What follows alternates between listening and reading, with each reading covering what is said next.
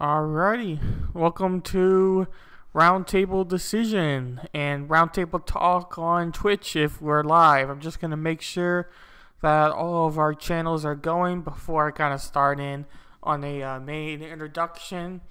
Once again, I don't have the side computer available for research or for reading comments. And just 1 second here, I'll be right back.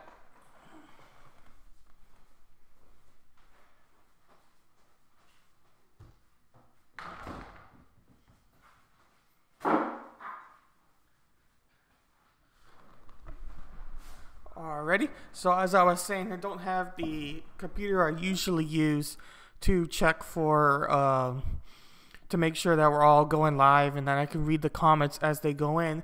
So I apologize if I might miss any comments directly from the viewers. And again, I really appreciate those who comment and those who are watching now or those who might watch later, as you greatly help and just make the streams a lot more fun. But once again, I apologize for if I miss any of your comments or if they get a little bit delayed, as I am trying to catch up with them on using the main screen, as you can see here. But I thought I would first give kind of a few quick announcements before we dive into the topic of the video at hand. And the first main announcement is freedomscoop.com. So those who have watched any of my solo videos or maybe my podcast or any of the other videos on my platforms might have noticed that I've talked about Freedom Scoop. But basically, Freedom Scoop is a group of individual content creators that make videos, such as Stephen Ingaramus, Ed from Ed's Ward, or used to be Ed's Ward, but now he does a contemporary every morning and has a show with a co-host, I believe it is weekly. And we also have the Generational Gap, which is Monday and Friday. And then we have like the R-rated conservative and Freckles and Brit show and other shows relating to it. But the main goal of Freedom Scoop is basically to keep everybody's interest in media from a perspective that we think is more grounded with what people believe and not just hearing the same old things from mass media sites such as CNN and Fox News, because a different perspective is valid, and I believe those different perspectives are a lot more credible than what we usually hear. And at least that's my reason and my main interest with being on Freedom Scoop and sharing my content. And that brings me to my next main point, which is the podcast. So I made a podcast, and it's called The Breakdown with Birkenhoff, and it's on several different platforms, as you'll see from my anchor page here, including Spotify, Pocket Cast,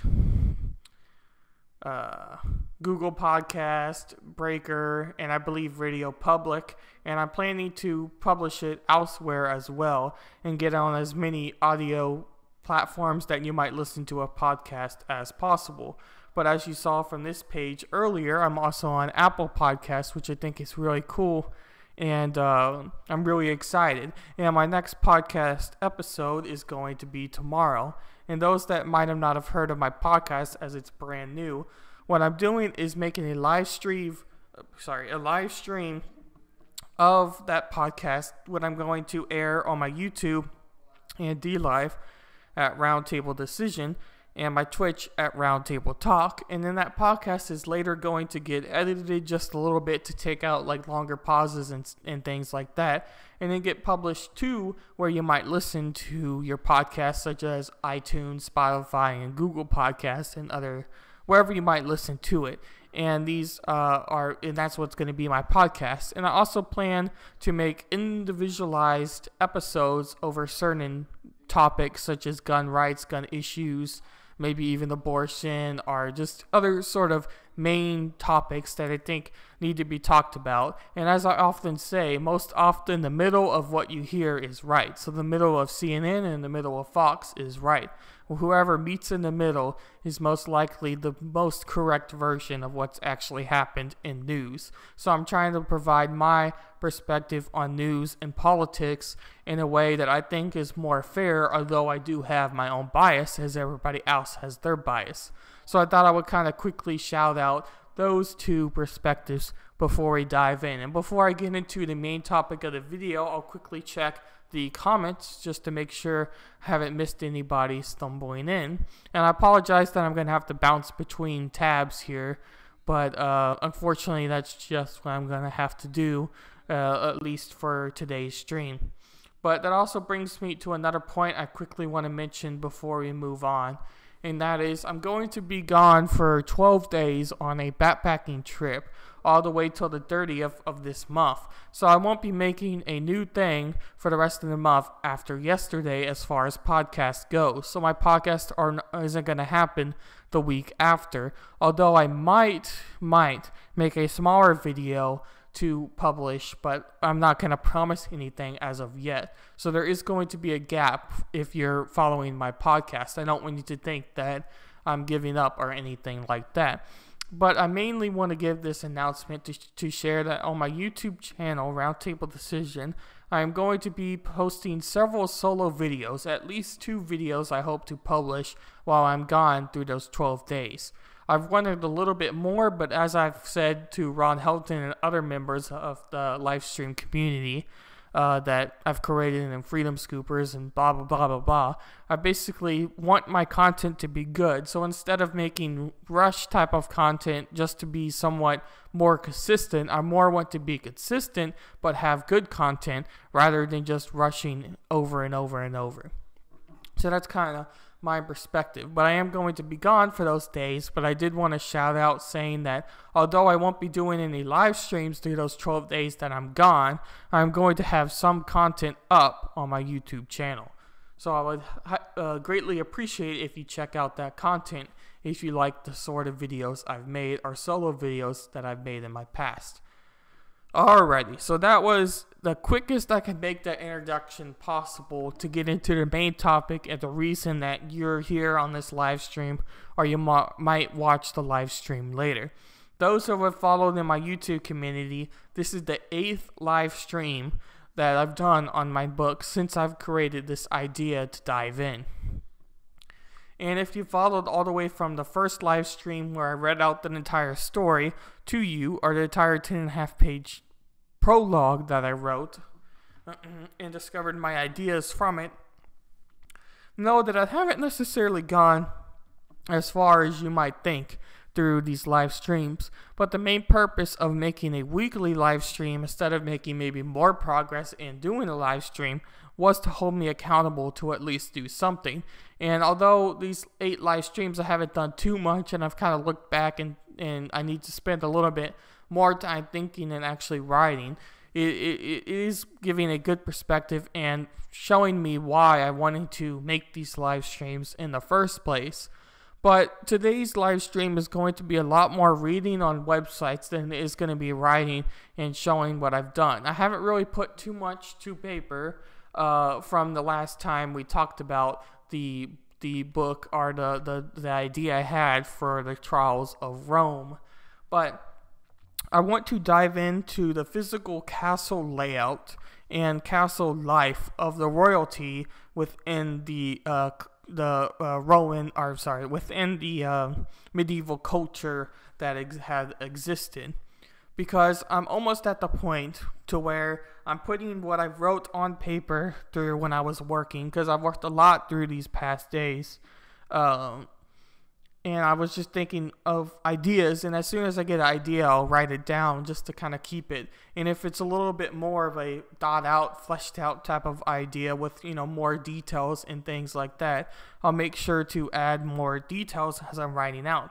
Because in general, I have good memory, but it's hard to remember everything you think of at that time, and I don't want to leave out details that I thought of that were good. And even at the time, if they might not seem important, they might become important later as you start to actually put typing it out onto the screen. So I have some stuff I wrote on papers and kind of thought out my idea in my mind about how I want to go from the last time we met.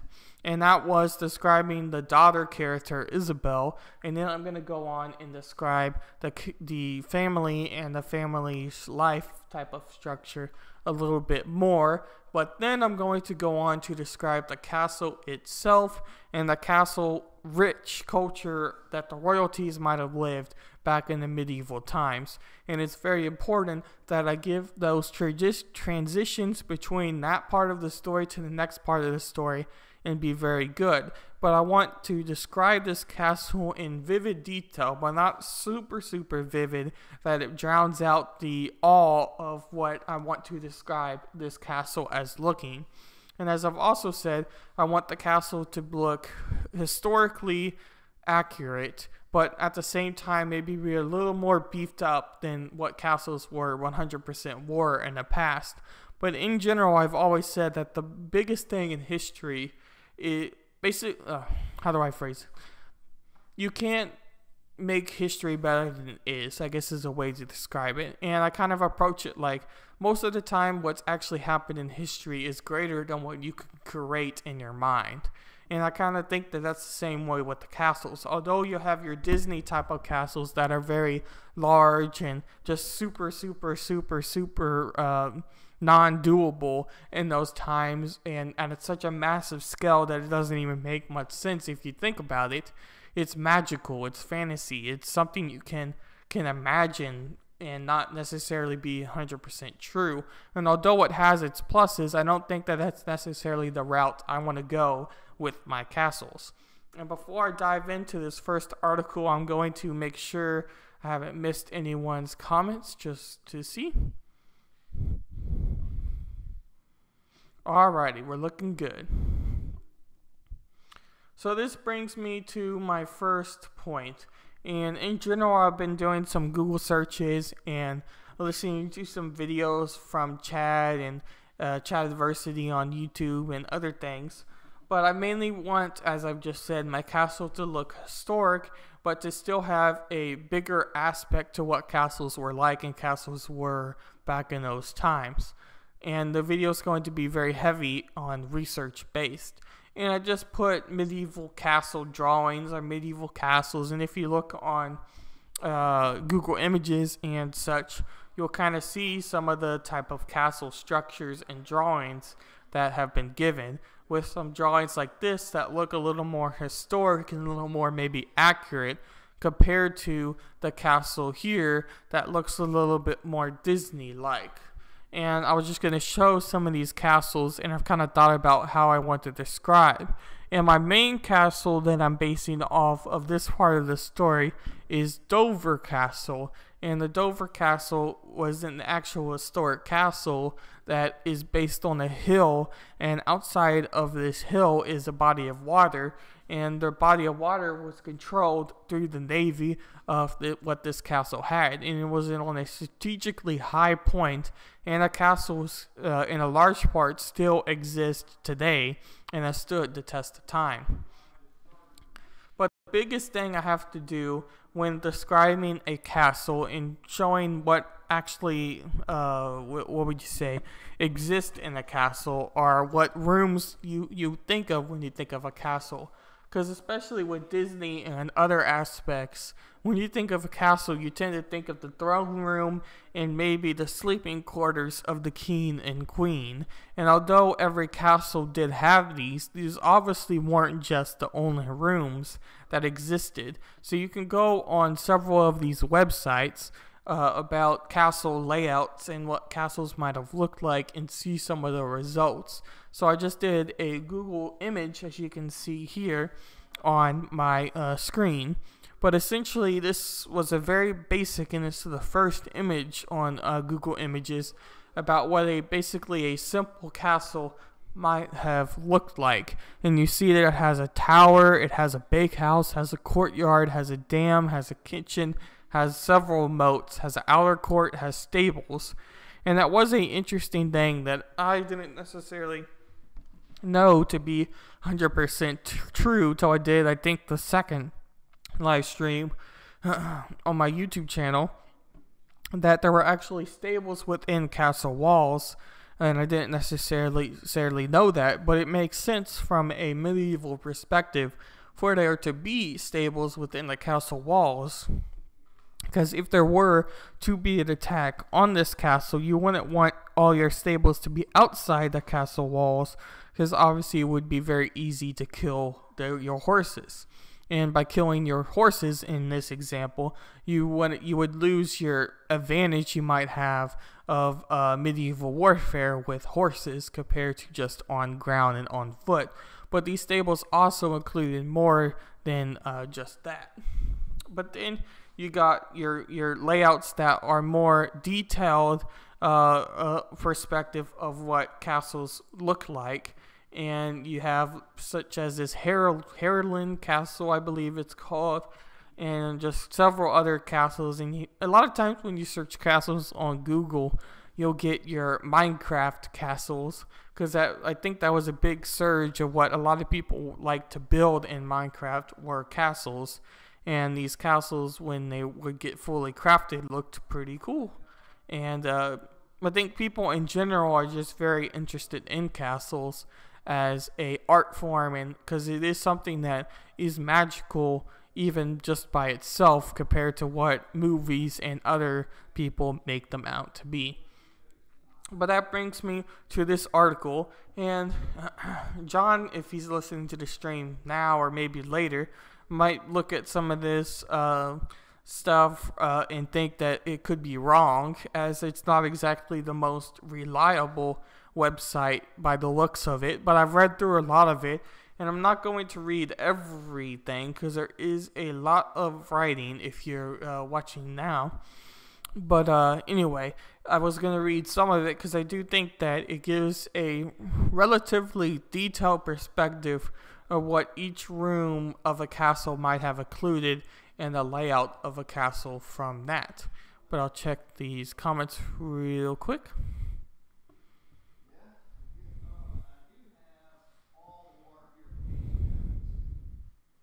And hello, Ron. I see you on YouTube now. Thanks for hopping in. So I'm going to go to read some of this article out. So it says it says the Great Hall. The Great Hall is the main room of a royal palace. Noblemen's castle are large manor house in the Middle Ages, and in the country houses of the 16th and early 17th centuries. Great halls were found, especially in France, England, and Scotland, but similar rooms were also found in some other European countries. In the medieval period, the room would simply have been referred to as hall unless the building also had a secondary hall, but the term Great Hall has been predominant for surviving rooms of this type for several centuries to distinguish them from a different type of hall found in the post-medieval houses. A typical Great Hall was a rectangular room, 1.5 and 3 times as long as it was wide, and also higher than it was wide. It was entered through a screened passage at one end and had windows on one of the long sides, often including a large bay window. There were often a minstrel's gallery above the screen passage at the other end of the hall. The lord's family, more private rooms lay beyond the dais at the end of the hall, and a kitchen, buttery, and pantry were on the opposite side of the screen passage. Even the royal and noble residence had a few living rooms in the Middle Ages, and the Great Hall was a multifunctional room. It was used for receiving guests, and it was the place where the household would dine together, including the lord of the house, his gentlemen, attendees, and at least some of the servants. At night, some members of the household might sleep on the floor of the Great Hall. From time to time, it might also serve as the lord's courtroom. The Great Hall would often have one of the larger fireplaces of the palace. Minor house or castle, frequently large enough to walk and stand inside it. It was used for warmth and also for some of the cooking, although for larger structures, a medieval kitchen would customarily lie on a lower level for the bulk of cooking. Commonly, the fireplace would have an elaborate overmantel with stone or wood carvings or even plasterwork, which might contain coats of arms. Heraldic motifs, usually in Latin.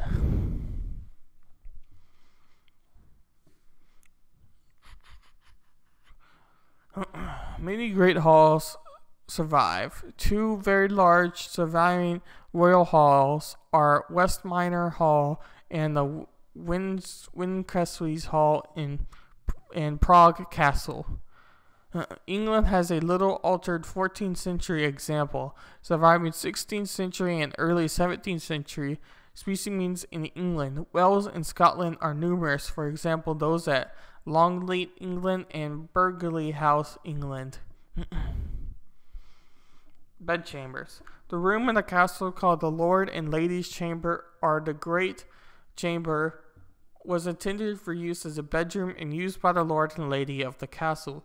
It also afforded some privacy for the noble family of the castle. This type of chamber was originally a petitioned room, which was added at the end of the Great Hall. The Lord's and Ladies' Chamber were subsequently situated on the upper floor when it was called the Solar. The Lord and Lady's personal attendees were fortunate to stay with their master and mistress in their separate sleeping quarters. However, they slept on the floor wrapped in a blanket, but at least on the floor. They would also absorb some of the warmth of the fireplace, even during the warmest months of the year. The castle retained a cool dampness, and all residents spent as much time as possible enjoying the outdoors. Oftentimes, members wrapped the blankets around themselves to keep warm while at work. Want to check one thing real quick. Alrighty, looking good. Alrighty. The Solar. The room in the castle called the Solar was intended for sleeping in private quarters and used by the Lord's family. It became a private sitting room favored by the family. The Solar suite of rooms was extended to include a wardrobe. The Solar was a room in many English and French medieval manor houses, great houses and castles. In such houses, a need was felt for more privacy to be enjoyed by the head of the household, and especially by the senior woman of the household. The Solar was a room for the particular benefit in which they could be alone or sole and away from the hustle, bustle, noise, and smells of the Great Hall.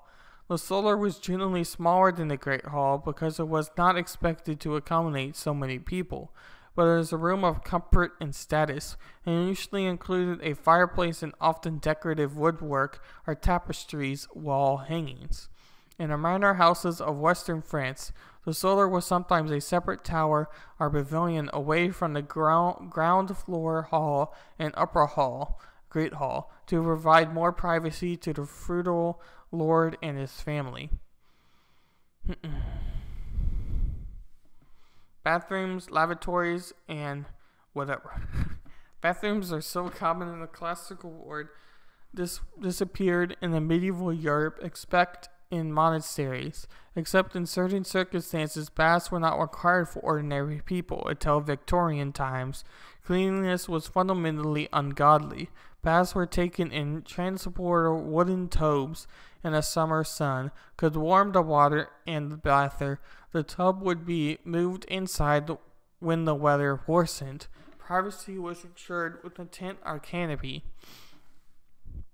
In English, a garter bore has come to mean a building, usually a sample hole discharging to the outside. Such toilets were often placed inside a small chamber, leading by association to the use of the term, I'm not even sure how to say it, garden-robes. Technically, garden-robes were small rooms or large cupboards, closets, in which the latter was located. These closets were often used for storing valuables. A description of the whatever at the Dogwell Castle indicates that during this time when the castle in use, it believed that ammonia was a disinfectant and that the visitors' coats and cloaks were kept in there. I'll check comments real quick. Alrighty, looking good. Kitchen, pantries, larders, and butteries. In most households, including early castles, cooking was done in an open hearth in the middle of the main living area. To make efficient use of the heat, that was the most common arrangement for most in the Middle Ages, so the kitchen was combined with the dining hall. Towards the late Middle Ages, a separate kitchen area began to evolve. The first step was to move the fireplace towards the walls of the main hall. Later to build a separate building or wing that contained a dedicated kitchen area, often separated from the main building by a covered arcade. The way the smoke arteries and bustle of the kitchen could be kept out of sight of guests, and the free fire risk to the main building reduced. Many basic variations of cooking utensils available today, such as frying pans, pots, kettles, and waffle irons, already existed in great households. Other tools more specific to cooking over an open fire were split of various sizes, and the material for screwing anything from delicate quails to whole oxen. There were also cranes for the adjustable hooks so that the pot cauldrons could easily be swung away from the fire to keep them from burning or boiling over. Utensils were often held directly over the fire or placed into embers or tripods. Those were also assorted knives, stirring spoons, ladles, and garters. In wealthy households, one of the most common tools was the mortar and sieve cloth, since many medieval recipes call for the food to be finely chopped, minced, mashed, strained, and seasoned either before or after cooking. This was based on the belief among physicians that the finer or the consistency of food, the more effectively the body would absorb the nourishment. It also gave skilled cooks the opportunity to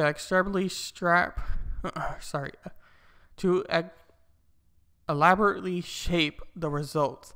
Fine texture foods was also associated with wealth. For example, finely milled flour was expensive, while the bread commoners were typically brown and coarse. A typical procedure was farming from the Latin farcio to cram. To skin and dress an animal, grind up the meat and mix it with spices and other ingredients, and then return it to its own skin or mold it to the shape of a completely different animal. Pantry. A pantry is a room where food provisions or dishes are stored in an capacity to the kitchen. I don't think we really need to read much on the pantry. Larder.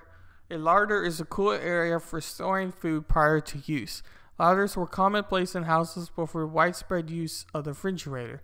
Essential qualities of a larder are that it should be as cool as possible, close to food preparation area, constructed as to include flies and vermin, easy to keep clean, and equipped with shovels and cupboards appropriate to the food being stored.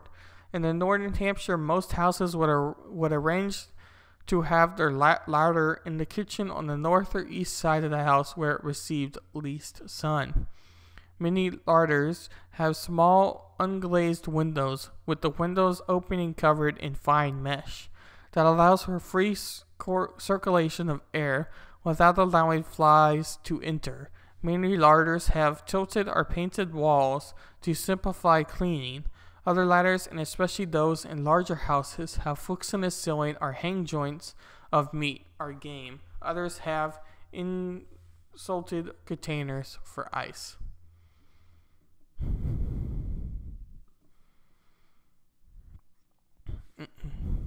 Gatehouse. A gatehouse is a fortified structure built over the gateway to a city or castle. The modern gatehouse is a feature of the European castles, manor houses, and mansions. Gatehouses had made their first appearance in the early antiquity when it became necessary to protect the main entrance to a castle or town. Over time, they evolved into very complicated structures with many lines of defense. Strongly fortified gatehouses would normally include a drawbridge, one or more arrow loops, and possibly even murder holes where stones would be dropped on attackers in the late Middle Ages. Some of these arrow loops might have been converted into gun loops or gun ports. Sometimes a gatehouse formed part of a town fortification, perhaps defending the passage of the bridge as a river or moat, as Bournemouth Bridge in Monmouth, York, has 4 important gatehouses known as bars in its city walls. The French term for gatehouse is logis porche. This could be large, complex structure that served both as a gateway and lodging, or it could have been composed of a gateway of an enclosing wall. Chapels. Ooh, that is a loud motorcycle. Anyway, chapels. Throughout the medieval period, Christianity of the form... let's repeat. Throughout the medieval period, Christianity of the form currently in power was obligatory with the intermediate expansion of Jews.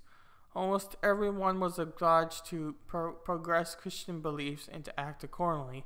Only the most powerful nobles like Frederick II were able to express disbelief without risking their lives. The room in the castle called a chapel was intended for prayer and used by all members of the castle household. It was usually close to the Great Hall. It was often built 2 stories high, with the nave divided horizontally. The lord's family and the districts sat in the upper part, and the servants occupied the lower part of the chapel. Alrighty, let's make sure. And then Ron says, I have never heard of that before. Solar room. Nice to learn something new every day. Yeah, that's I haven't heard of that really either before I read it the first time and read it now. But as you said, you know, it's pretty cool to learn something new every day. I think we all like to do that. That's part of why I love making these type of videos, and especially with this novel series, because I'm learning a whole bunch of stuff when trying to write this book. And really trying to write this chapter, as it's taking a very long time, but I knew it would, so it wasn't like I'm too shocked. But I would have liked to have gotten more done so far, but I can only do as much as my mind is creative to do, if that makes any sense.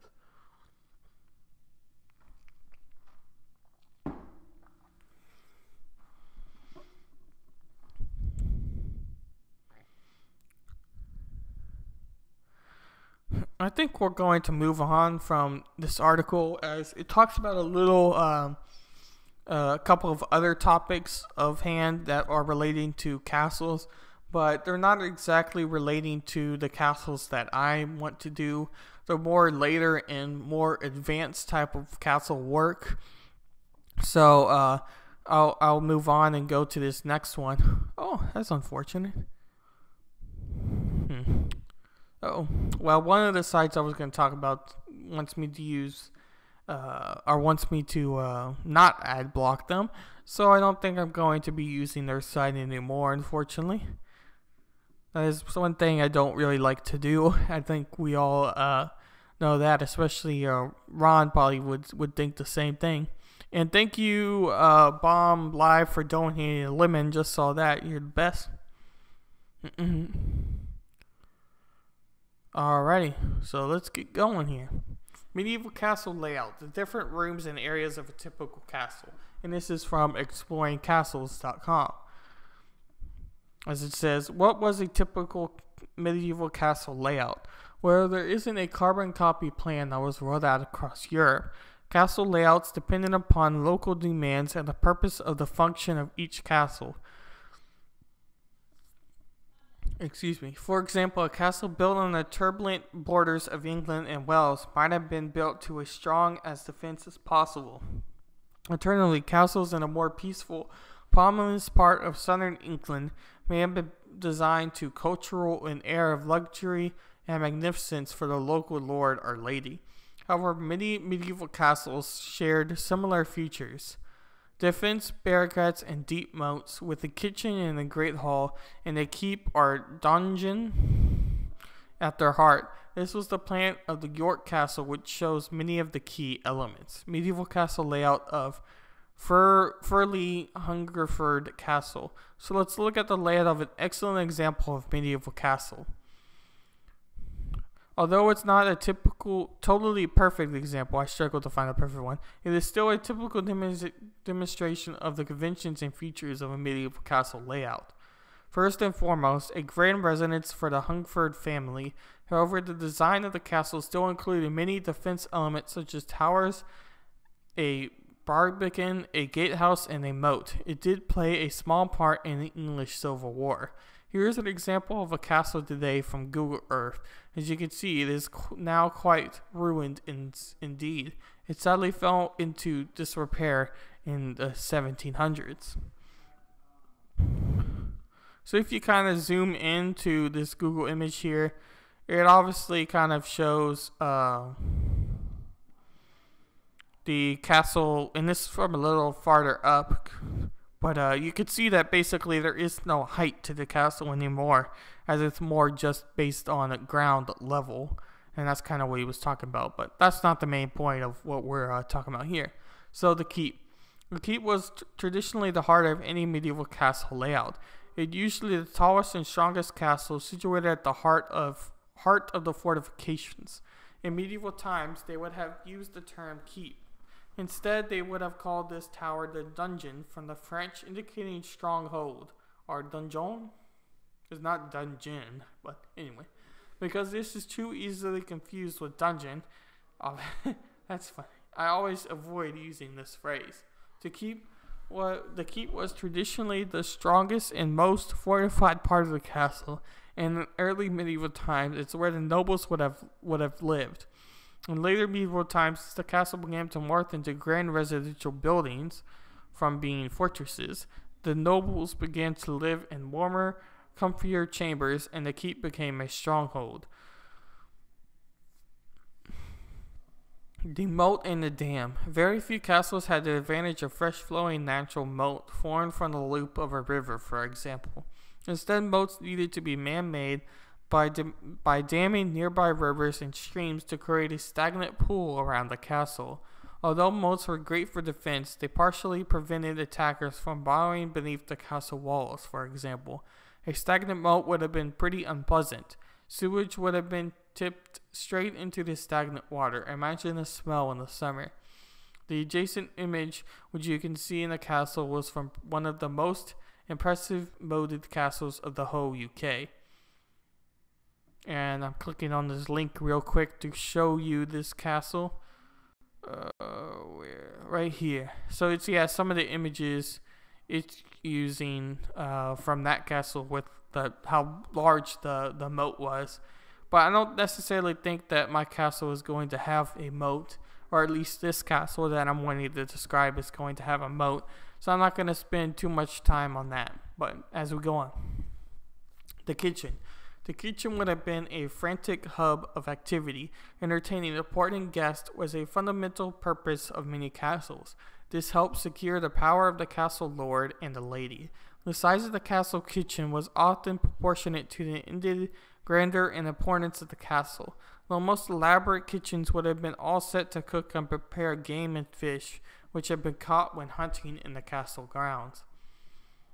The bakehouse and brewery. Bread was a dietary staple, so it should not be a surprise that many castles had their own bakehouses, which would have baked fresh bread for everyone living within. Many castles had their own breweries. This wasn't due to medieval alcohol dependence. Brewing beer circulated, highly polluted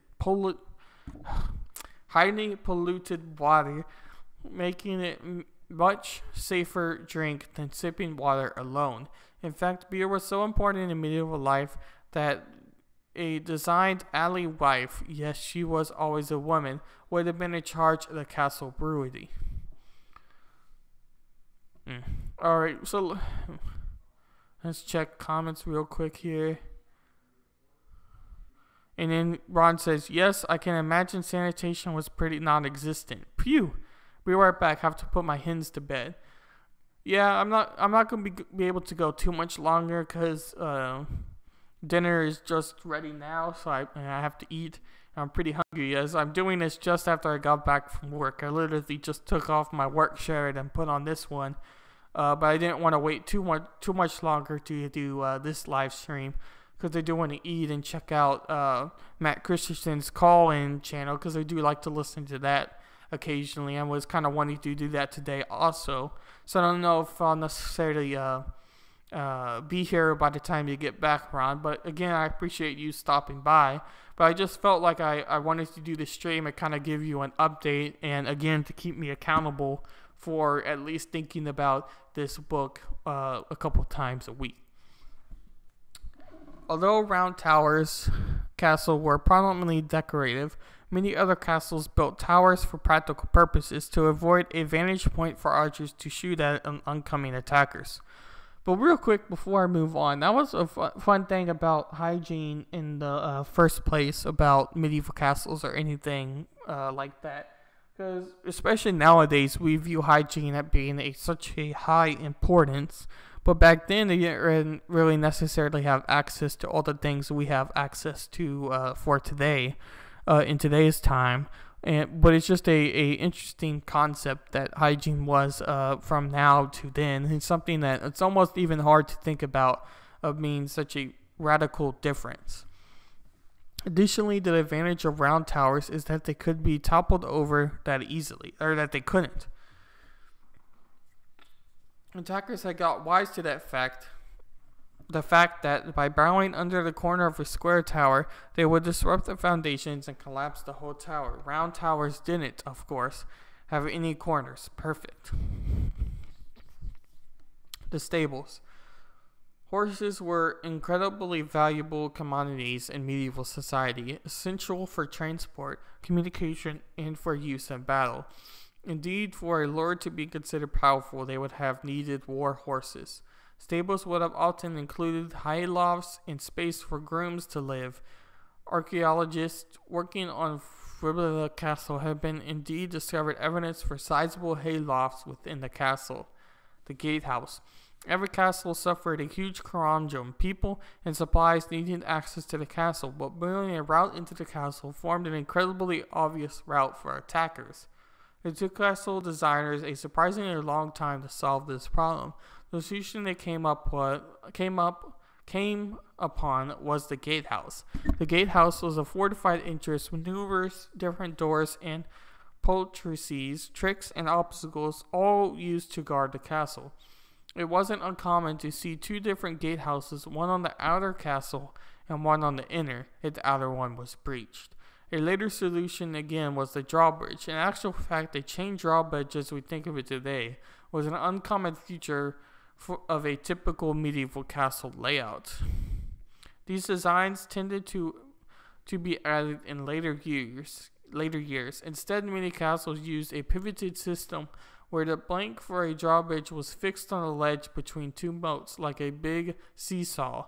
The photo you see, well, we're not going to go to that photo yet, but the barbarian. Barbarian.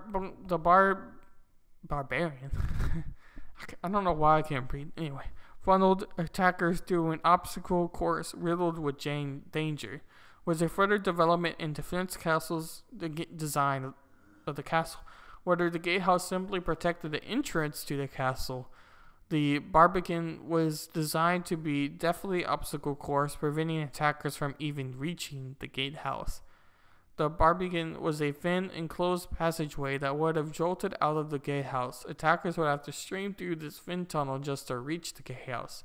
Sneakily, the defenders of the castle could fill the barbican with deadly traps, slits for arrows, and holes for boiling oil.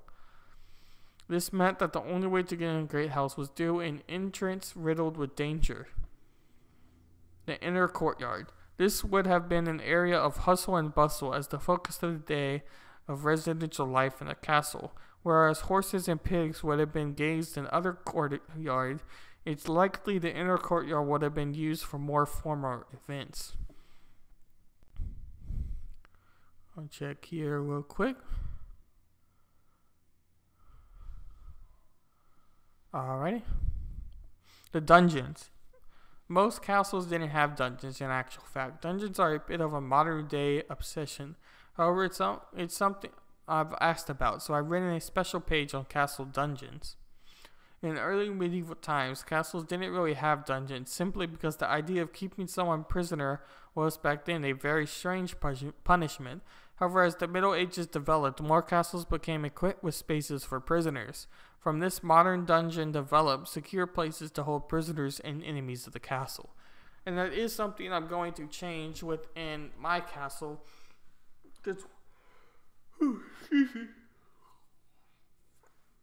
One of the key things I'm going to develop with the castle I'm going to make in my story is that I'm going to have Catherine, one of the main characters in the story, be walking through a dungeon at the end of this chapter. So I am going to have a dungeon in my castle. But as I was just telling Ron earlier, I more wanted to just update you with kind of the information I've been reading in the past couple of weeks and added to my research document that I've showed my YouTube live streamers before.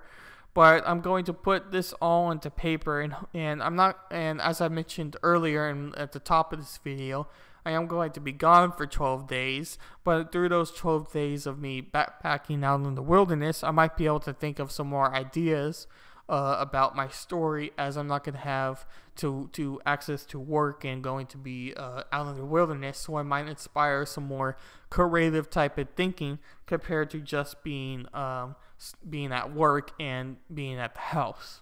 So that might be something that leads to getting more done over those 12 days than I've gotten done in the past. But I also wanted to quickly mention again that I'm going to be doing my podcast tomorrow. I'm thinking probably midday, maybe anywhere from 10 to 12 Central Time is kind of my target time of when I'm going to start the podcast. And we'll go from there and talk about there. I hope that you all enjoyed this video. I know it's somewhat shorter than the ones in the past have been, but I didn't really have too much from last week's, and I didn't want to just keep blabbering on about nothing. But I did want to update you on some of the research I've done behind on the book. But before I leave, I'll check the comments, make sure I haven't missed anybody. And thank you again, Ron, for jumping in. And I'll catch you on my next live stream, maybe the podcast tomorrow. But whenever, I'll see you the next time, and hope you have